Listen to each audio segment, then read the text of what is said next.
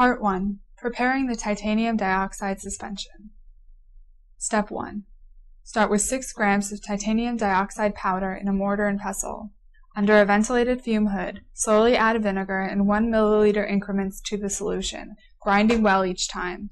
The process should take around 30 minutes and will result in a very white, milky, paint-like solution. Step 2. Add a drop of clear dishwashing liquid to the solution, but do not grind, otherwise it will get foamy and bubbly. The dishwashing liquid will act as a surfactant, which reduces the surface tension of the solution and thus helps it coat the glass plates more evenly. Step 3. Use a funnel to pour the solution into the small dropper bottle. Leave the solution alone to equilibrate for at least 15 minutes. Part 2. Coating slides with the titanium dioxide suspension. Step 1. Clean 2 conductive glass slides by rinsing them with a wash bottle filled with ethanol. Gently dry them with a soft tissue. Step 2.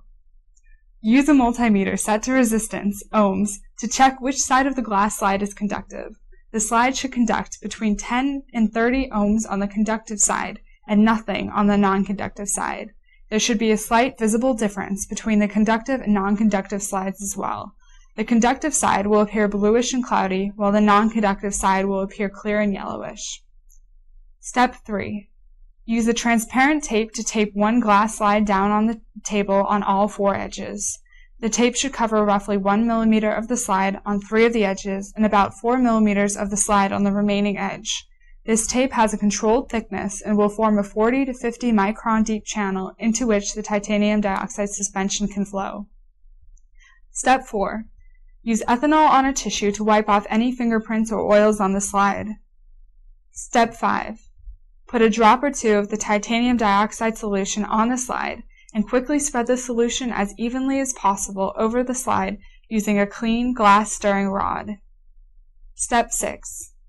Wait for the slide to dry for a few minutes before carefully removing the tape. Part 3. Annealing the coated slides. Step 1. Anneal the titanium dioxide film on the glass slide in a fume hood or well-ventilated area. Use one of the following methods. 1. Make a simple tube furnace from a hot air gun. Start by removing the outer plastic casing at the base of the nozzle to prevent it from melting. Then wrap aluminum foil around the nozzle to form an enclosed oven. The slides will lie flat inside this oven for the annealing process. Be sure to leave a small opening in the foil so that you can watch the slides for color change as they anneal. Turn the hot air gun on high or to 450 degrees Celsius. Let heat for 30 minutes. 2. Place a ring stand over an alcohol burner. Anneal the slides one by one by resting them on the ring stand at the tip of the flame for 10 minutes. Step 2.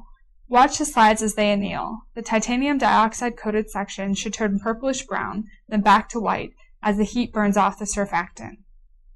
Step 3. Store the slides for later use.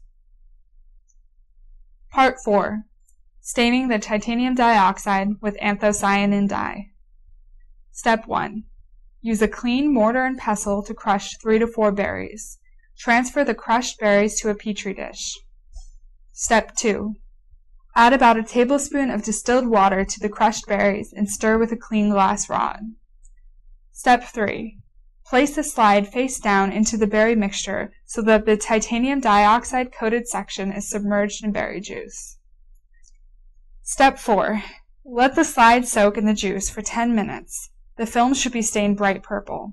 If you can see any white titanium dioxide remaining on either side of the glass after 10 minutes, put the slide back into the dye for another 5 minutes. Now is a good time to start on Part 4, carbon coating the counter electrode. Step 5. Lift the slide out of the juice using a pair of plastic tweezers. Rinse the slide first in distilled water to remove any fibrous debris from the berries, and then in ethanol to remove excess water from the porous titanium dioxide coated section. Blot the slide dry with a tissue. Step 6. You have now made a titanium dioxide dye-sensitized electrode. If the slide is not going to be used right away, store it submerged in distilled white vinegar in a closed, dark-colored bottle. Part 5. Carbon coating the counter electrode. Step 1.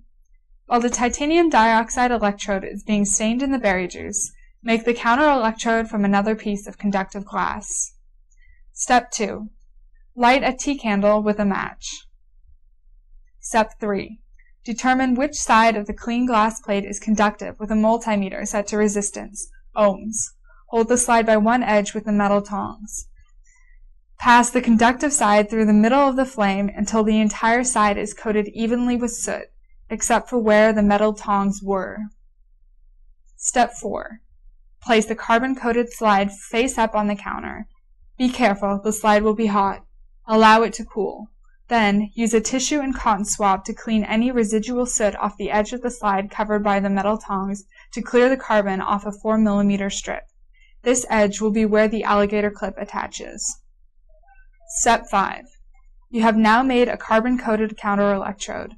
The carbon coating on the slide is very fragile and is easily rubbed off. Be careful not to touch it. Part 6. Assembling the solar cell device. Step 1. If the stained titanium dioxide glass slide has been stored in vinegar, carefully remove it. Rinse the slide with water and then with ethanol. Then, gently blot it with a tissue. Step 2. These two slides, the titanium dioxide coated slide and the carbon coated slide, will be sandwiched together to make a solar cell. Both slides have a 4 mm strip on one edge that is clear of any coating. The slides must be assembled so that the coated areas of the slides are touching each other completely. This means the slides will be offset and the 4 mm empty strips will be exposed on each side.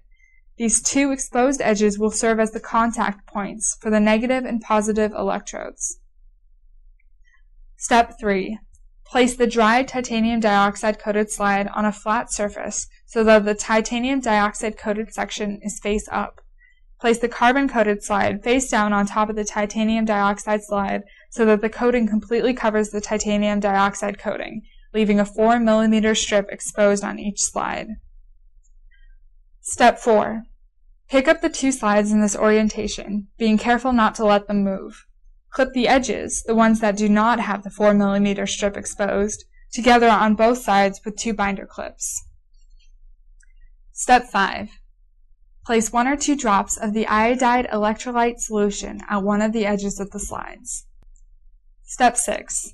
Alternately open and close each side of the solar cell by releasing and returning the binder clips. The liquid is drawn into the space between the electrodes by capillary action. This wets the stained titanium dioxide film. Make sure that all of the stained area is contacted by the electrolyte. Step 7. Wipe off the excess electrolyte solution from the exposed areas of the glass using cotton swabs and tissues dampened with ethanol. The cell will not work well if there is any electrolyte solution left on the exposed areas where the alligator clips attach. Step 8. Fasten alligator clips to the two exposed sides or poles of the solar cell to make electrical contact to the finished device. Part 7. Measuring the electrical output. Step 1. The completed solar cell can be taken outside and measured under sunlight. The cell will last longer if it is protected from the elements by a polycarbonate plastic cover like a plastic petri dish. Sun and air will dry out the iodine electrolyte solution inside the cell, which will speed up the deterioration of the dye molecules in the berry juice. Step 2. For instructions on how to measure the voltage and amperage of the cell, see Experiment 1, Measuring Voltage and Current.